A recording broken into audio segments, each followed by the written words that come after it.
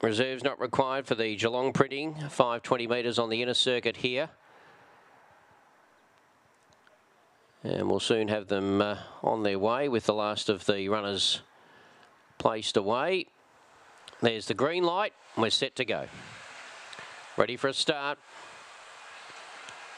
Racing, Deep Fever came out pretty well. Flying Ability shows pace, and Flying Ability and Deep Fever the leaders. Going up to third was Roman Blazer on the first corner, and then came Quick Smart, who's got a nice run up on the inside.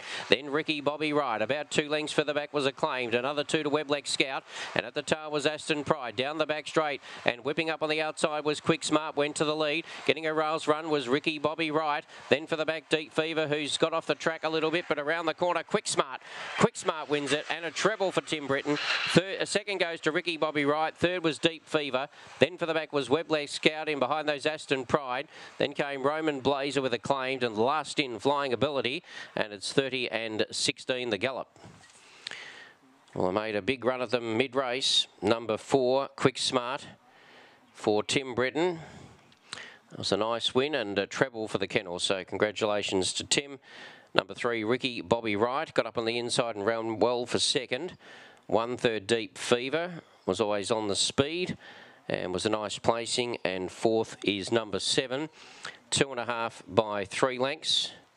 2.5 by 3, 30 and 14. 30 and 14, 4-3-1-7. 4-3.